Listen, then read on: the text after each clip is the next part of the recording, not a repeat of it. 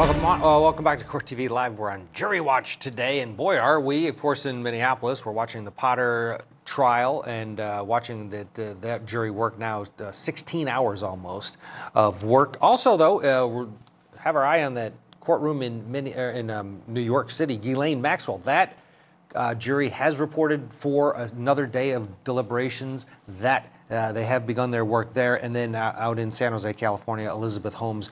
It's still early. They have not started their next day, but lots of juries working during this holiday week. Anything happens, we will, of course, report it right away and get you into that courtroom in Hennepin County if there's another question or a verdict. Meanwhile, in October, a Tennessee jury found former 90-Day Fiancé cast member Geoffrey Paschel guilty of all charges in his assault and kidnapping case.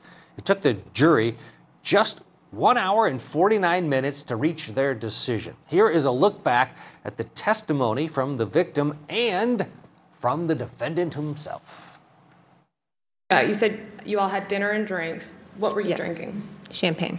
Do you recall how much you had to drink? I recall that I had 3 glasses of champagne. Who was driving that night? I drove. Okay. And did Mr. Paschel have anything to drink? Yes. And what do you recall what he was drinking? Double whiskey and Cokes. Okay. And so when you get back in the house, you said, tell us exactly what you remember as soon as you get back into the house after walking the dog. After coming up my driveway, the next thing I remember, I was on the floor in front of my staircase that leads to the upstairs, and he had me by the back of my head and was hitting my face into the floor, and I was screaming for him to stop. Okay.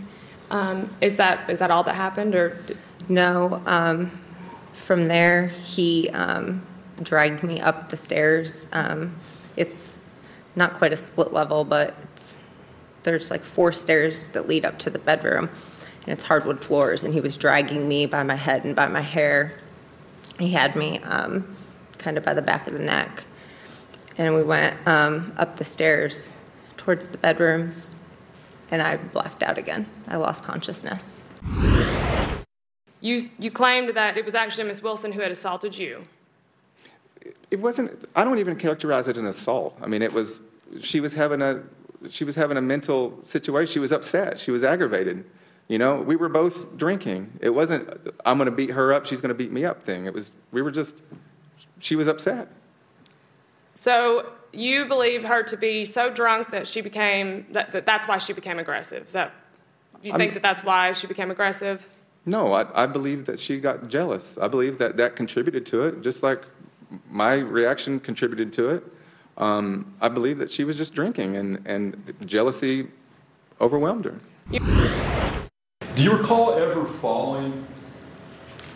I remember being pushed down, yes. Pushed? Falling onto the ground from being pushed. Falling or stumbling into a doorway? No. Is it, okay. Do you ever recall stumbling as you exited your residence? No, I did not stumble on the way out the door.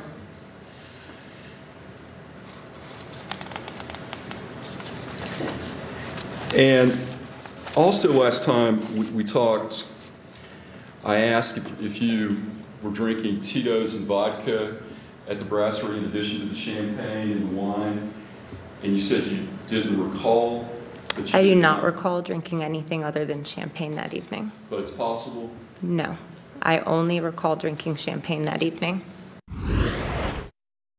She was apparently watching me talking on the phone. And it was at that time, it went from 0 to 100. It went from everything was absolutely great, everything was absolutely fine, to I'm communicating with another female. Can you describe to the jury Miss Wilson Chapman's demeanor when you entered the house from talking on the phone and walking the dog? It was very aggressive, very loud, very accusatory. That was her demeanor when I came in. So things changed dramatically? They did. What happened next? I walked in, and then she tore into me. And it was that time she was loud, she was getting in my face. You know, I'd slowly push her back, just kept getting in my personal space, scratch and slap. I mean, she was doing things to me aggressively, but I don't think it was an attempt to be aggressive. I think she was upset, thinking that I was actually talking to another female out there, and I guess we both had hopes that our relationship was going to progress from that night, since we were on the offs already. Did the arguing and physical contact escalate? The arguing escalated. The physical contact really didn't, in a sense that, I kept pushing her away. It was the argument where, kind of enough is enough. I don't want to do this anymore. I'm gonna go home. Is at that point, she, prior to that, she was screaming and carrying on throughout the house. But at that point, I went to go leave. She attempted to grab my keys. Well, she did grab my keys and tried to bolt out the door. And as she went to bolt out the door, this being a door, the door opened, she ran smack into the door, side of the door, as she ran out. So she grabbed my keys and turned and hit the door. Geoffrey Paschel giving his version of what he says took place that night to the jury. At the end of the day, they didn't believe him. Found him guilty under 2 hours of deliberation. I sat down with the prosecutor in this case, Heather Good. She talked about the trial and the challenges that it presented. Let's talk about sentencing. What are you going to recommend? Maybe you don't know that yet, but what should Geoffrey Paschel have in terms of a sentence for what he has now been convicted of? So Mr. Paschel actually, due to his prior convictions, is what we would consider a range 2 offender. And so for the B felony aggravated kidnapping, he's looking at a minimum of 12 years. And so ag kidnapping also in Tennessee is it's a non-probatable offense. And so that means that, even no matter what amount of time he gets, it has to be a prison sentence. We are going to ask for a sentence at the top of the range, just given the severity of the injuries to the victim here, given his prior criminal history, not only the convictions, we also expect at sentencing to show that, this was certainly not the first time that Mr. Paschel has engaged in this sort of abusive behavior to his former spouses, girlfriends, things like that. So we are going to ask for a sentence, at the top of the range. Give us a reminder. What are his prior convictions, and what does he look at? What will you be bringing in? He has 2 prior state convictions here in Tennessee for the sale and delivery of Schedule 1 and Schedule 2 narcotics. He also has 2 convictions from, on the federal side of things, from Texas for drug trafficking as well.